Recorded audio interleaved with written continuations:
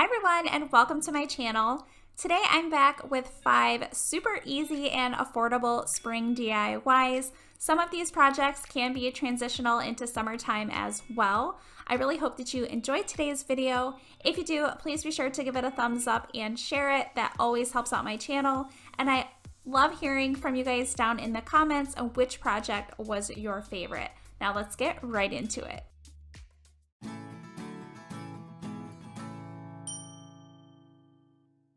For the first DIY today, I'm going to be starting with this framed piece from Dollar Tree. I am only going to be using the frame portion, so I'm just going to be popping out the back butterfly picture of it. It was really easy. I just used my thumbs to press it out.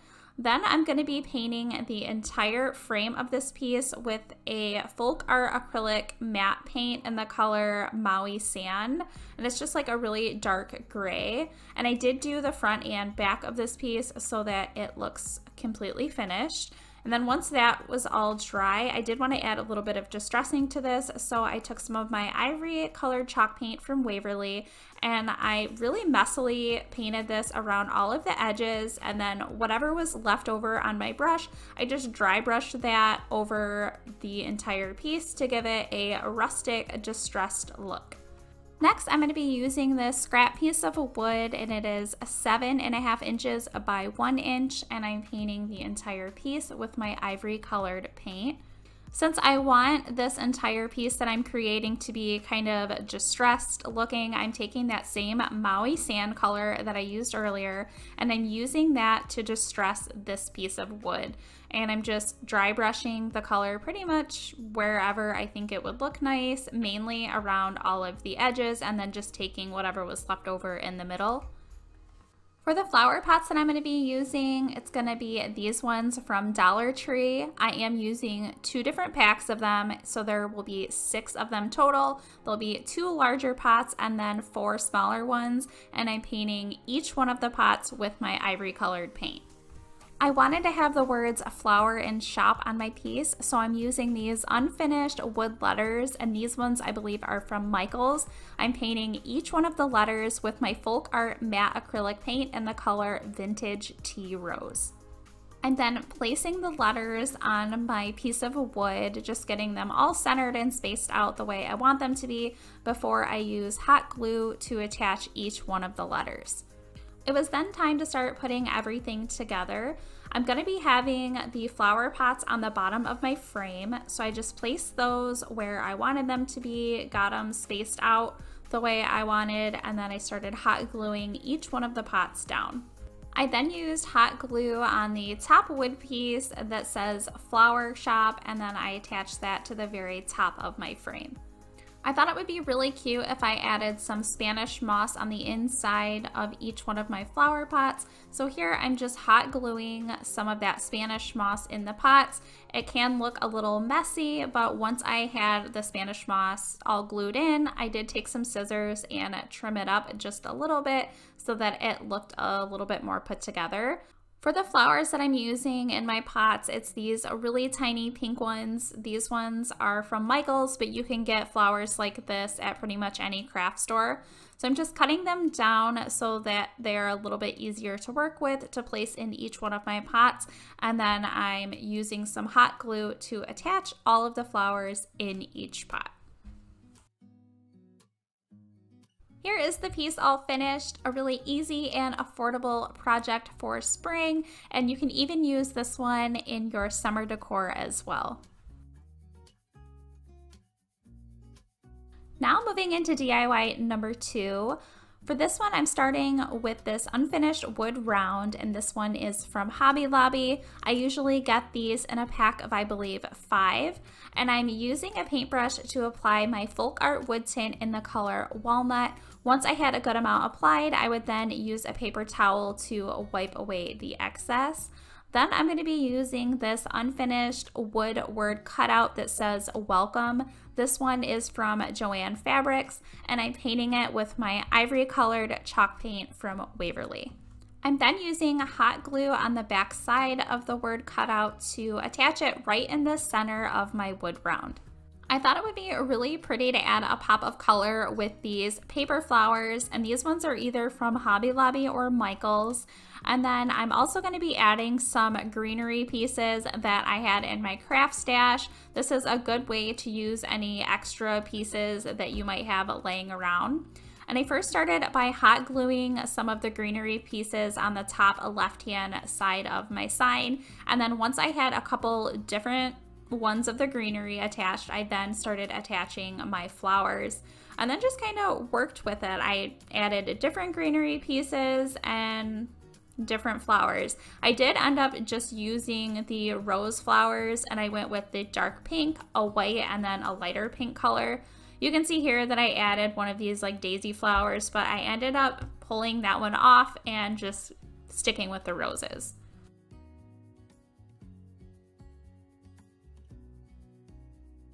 After I had all of my flowers and greenery attached, I then needed to add a hanger, and for the hanger I'm just using 2 strands of jute and I'm hot gluing them along the back side of my sign. Here's the sign all finished, a really simple and easy piece that's great for spring and can be transitioned into summertime as well. Now moving into DIY number 3. For this project, I'm going to be starting with one of these unfinished wooden crates from Dollar Tree. And the first thing I'm going to be doing to it is just painting the entire thing with my ivory colored paint. I'm also going to be using 4 of these wooden beads, but these beads are flat on both sides. And I believe these ones are from Hobby Lobby. I'm going to be using my folk art wood tint in the color walnut to stain all 4 of the beads. I would just apply the stain with a paintbrush and then wipe away the excess with a paper towel. I'm using 4 of these wooden strips. The longer ones I have cut down to 6.5 inches and the shorter ones I have cut down to 5.5 inches. And as you can see on all 4 of the strips, on one side I have them cut at a 90 degrees. And I'm painting all of the strips with my ivory colored paint. I'm using one of these wood planks from Dollar Tree, which you'll see later on that I ended up needing 2 of these wood planks, but I'm staining it with my walnut wood tint from Folk Art. And then once I have that stain, I set that aside and I'm gonna start assembling my wooden crate. I'm attaching all of the wood strips that I painted on the inside of my wooden crate using some hot glue. I attached the 2 longer ones on the back side of the crate, and then the 2 shorter pieces I attached on the front portion of my wood crate. As I said before, I ended up adding a second wood plank piece from Dollar Tree, and I ended up cutting the first one down to 5 inches in length, and then obviously I cut the second piece down to 5 inches as well, and then I stained that the same color because this is going to be my roof. And then once those were stained, I just added some scrap pieces of wood along the backside to attach both of the wood plank pieces together. Then it was time to add the wood plank pieces to the tops of all of my wood strips, and I did that just using some hot glue and then just making sure that the wood plank was centered. I then added the wood beads that I stained on the very bottom of my crate using some hot glue. Then to add some detail, I'm going to be using some of this green and cream color ribbon from Hobby Lobby. And I'm a little bit out of the shot here, but I'm just cutting it down a little bit so that it's thinner for me to work with. And then once I have a good strip of it cut out, I'm then going to be cutting the ribbon into small little triangle pieces to create a banner to go along the front of my wood crate.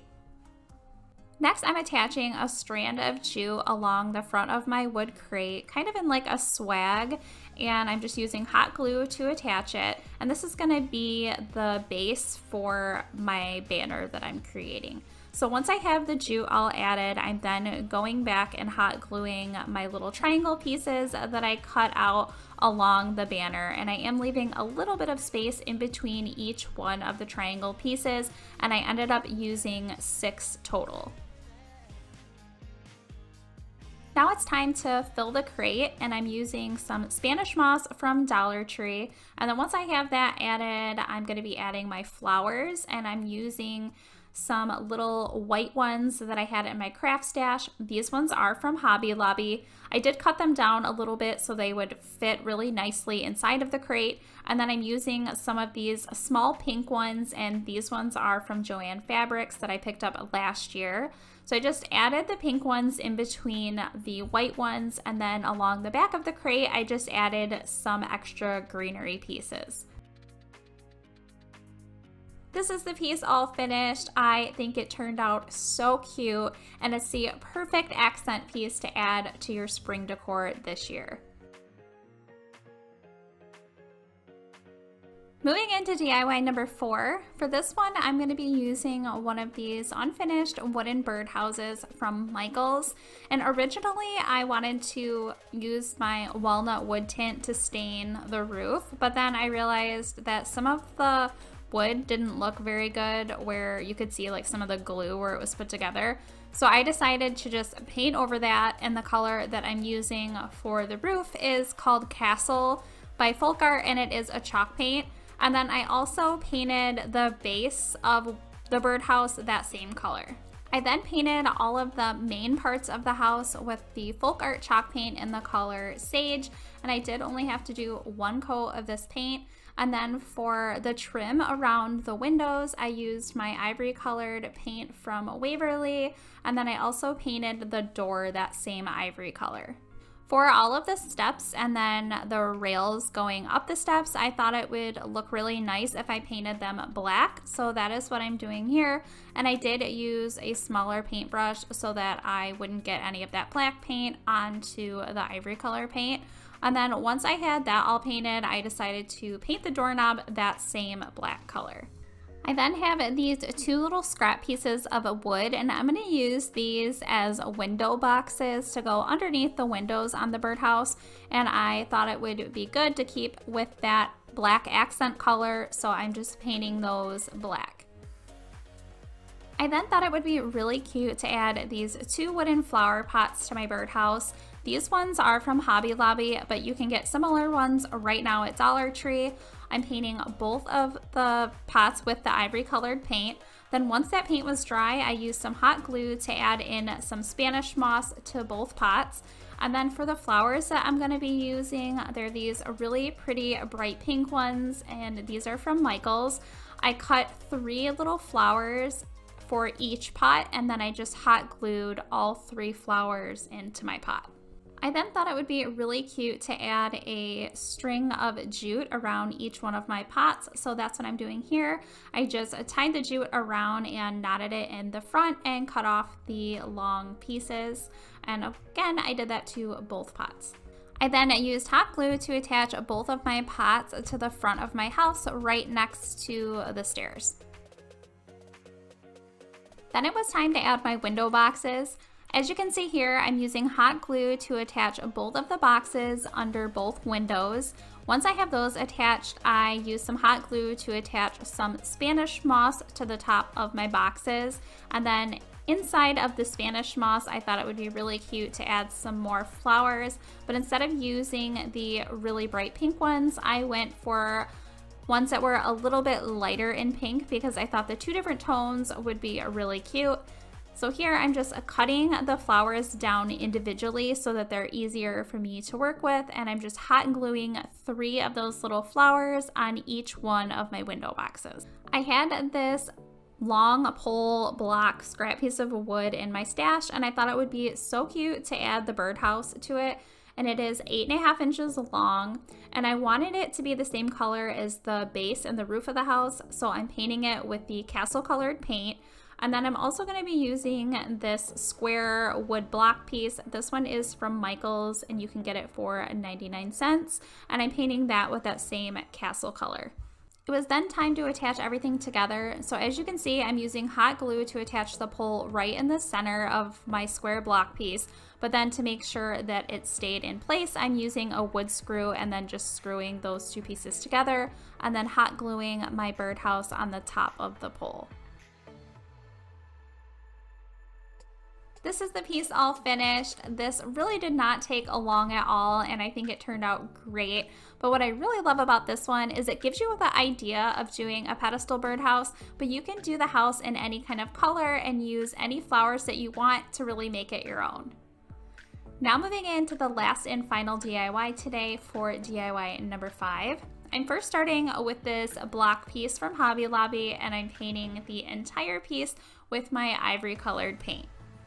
I'm also going to be using these 3 unfinished wood tulip picks from Dollar Tree, and for 2 of them I wanted them to be a little bit shorter, and since the wood stem on these is really thin, I was able to just wiggle them back and forth and break it off instead of cutting it. And then for the 2 shorter ones, I'm painting both of those tulips with this pink color, and then for the longer tulip, I'm painting that with a yellow color. Then for the stems for all 3 of my flowers, I'm using the color Spanish Moss by Folk Art. And then once the paint has all dried, I thought it would be really cute to add some detail around all of the edges of the tulip. So I'm taking my ivory colored paint from Waverly, and I'm just very lightly painting around all of the edges of all 3 of my tulips. Next, I'm using my drill to drill 3 different holes into my wooden block. I did one in the center towards the back of the block so that I'm able to place my wooden stem pick inside of that hole. And then for the other 2, I drilled on each side of the wood block more towards the front.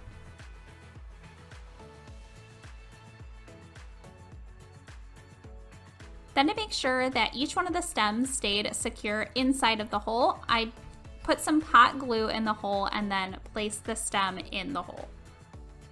Of course, I was going to add something to the front of my block, so here I'm just spelling out the word tulips with these little wooden blocks from Hobby Lobby. I made sure that they were centered on the front of my block and then just hot glued each one of them down.